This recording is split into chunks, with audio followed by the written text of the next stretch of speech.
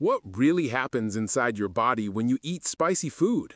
First, the spice hits your mouth and activates heat-sensitive TRP1 receptors, making your brain think it's hot. Then the camera follows the spicy food down the throat as the warmth intensifies.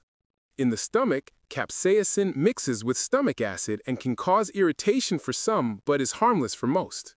The intestines absorb nutrients and capsaicin while glowing particles into the bloodstream. Next, the bloodstream speeds up slightly, giving a mild metabolic boost. In the brain scene, capsaicin triggers endorphins that may improve mood and reduce discomfort. The muscle scene shows increased circulation that can make you feel warmer. The gut microbiome scene shows beneficial bacteria interacting with fiber from spicy dishes. Then the energy scene shows a small thermogenic effect as the body burns a bit more calories. The side effect scene shows possible heartburn, stomach discomfort, or sweating in sensitive people.